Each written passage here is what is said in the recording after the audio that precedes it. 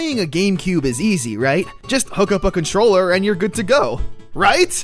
Well, that's what I thought, until I saw all of these weird accessories you can hook up to your GameCube. It's cubicle! I guess a controller was too boring for some people, so Nintendo said, fine, play our games with bongos. Okay, yeah, sure, sounds fun. So today I wanted to take a little walk through the strange land of GameCube accessories. I guess we can start by talking about the aforementioned bongos. Bongos! Yeah, definitely one of the stranger options for a controller. Nintendo always likes to be different, so while the rest of the world was giving you a guitar to play with, Nintendo gave you the Kong family drums. I remember seeing the commercial back in the day and thinking, what the heck is this? And what is this guy's problem? The bongos had two functions. The first was the part where you would hit it like a madman, and the second was a little microphone on top where you would clap and the characters would react.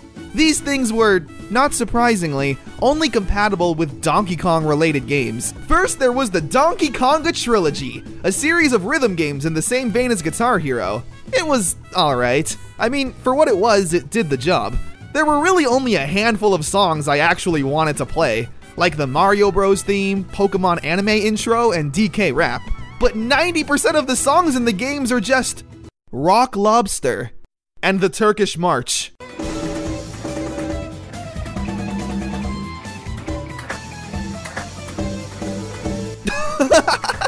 Why? Then there was Donkey Kong Jungle Beat. I personally had more fun with this game. It was a 2D side-scroller that you controlled with the bongos. In an era of Mario Sunshine and Twilight Princess, a 2D side-scroller was definitely not what the people were expecting. The game isn't really difficult, but it's not really meant to be. Seeing Donkey Kong smash and crash his way through everything while you aggressively slap the bongos like an ape yourself is very therapeutic.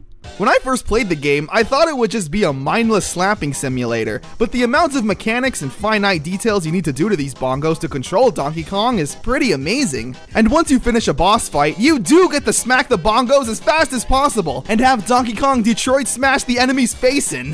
Detroit! And last but not least, there's Donkey Kong Barrel Blast. No.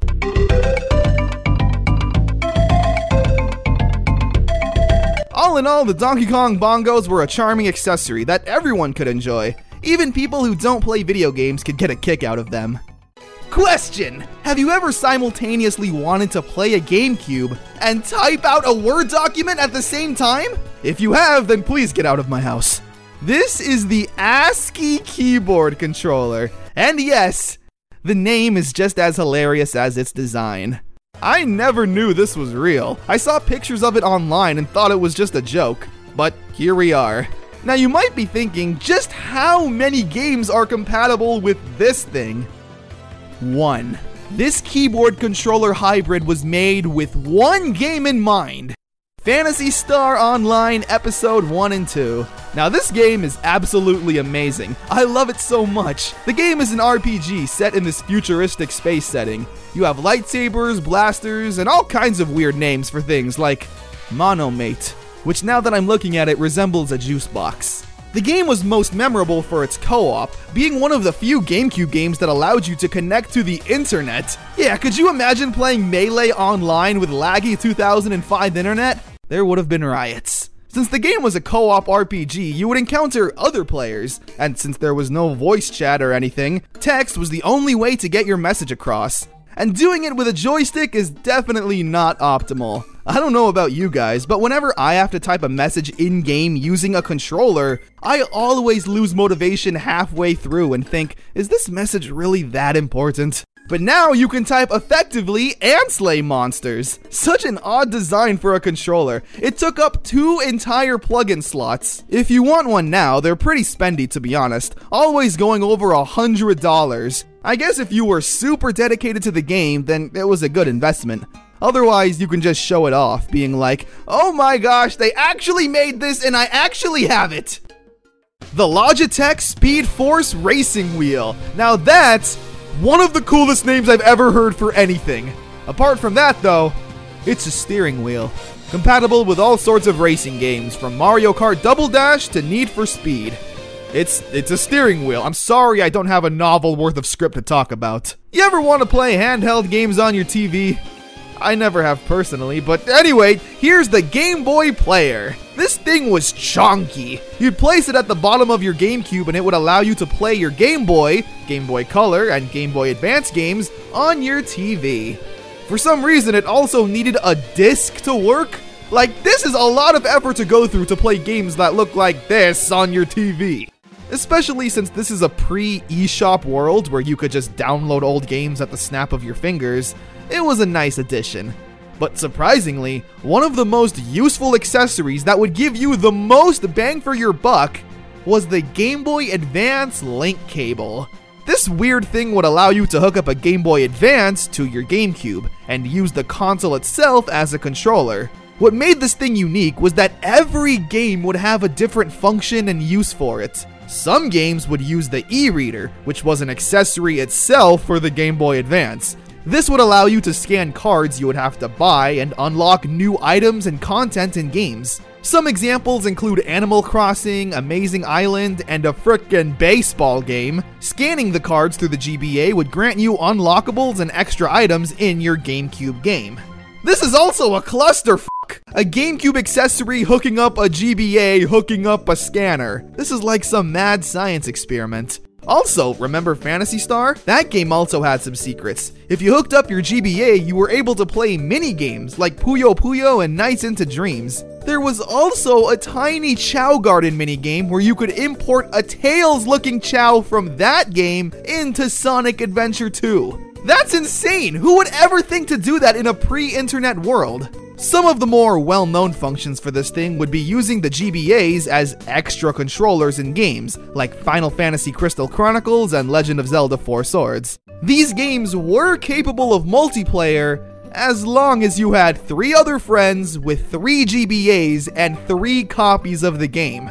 You really had to be dedicated to the cause. And even then, they have to play on a Game Boy Advance screen while you get the whole TV. If you had Wario World, you were able to transfer a demo of WarioWare Inc. microgames to your GBA. Metroid Prime would give you a new costume. Frickin' Wind Waker allowed for multiplayer? What? This is the first time I'm hearing of this. It actually really wasn't anything too special. It's about as cooperative as Super Mario Galaxy, where the second player is just a cursor that collects star bits. The Tingle Tuner essentially just points out items on a map. Great. You can also drop bombs at a fee, so that's kinda funny. But if we're talking about funny, nothing on this earth is funnier than Nintendo's microphones! Mario! Finish! Cover your ears, everyone. This thing is amazing. Only compatible with a few games, but Mario Party is probably the most infamous. You control the characters in minigames by shouting words. Yeah, it totally doesn't get annoying saying fire, lasers, bombs. It was alright, I guess. Fire! Mario Party Island Tour obviously takes the cake, however, for funniest microphone moments.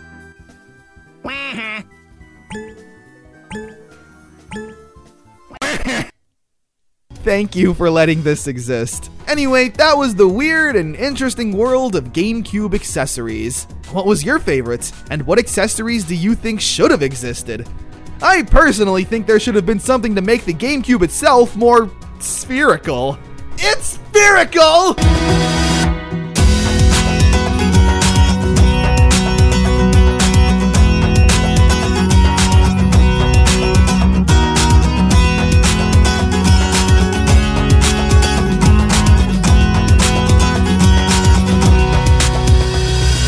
Welcome to the secret bonus ending, where we're going to talk about one more secret accessory, and that is the Mad Catz controller.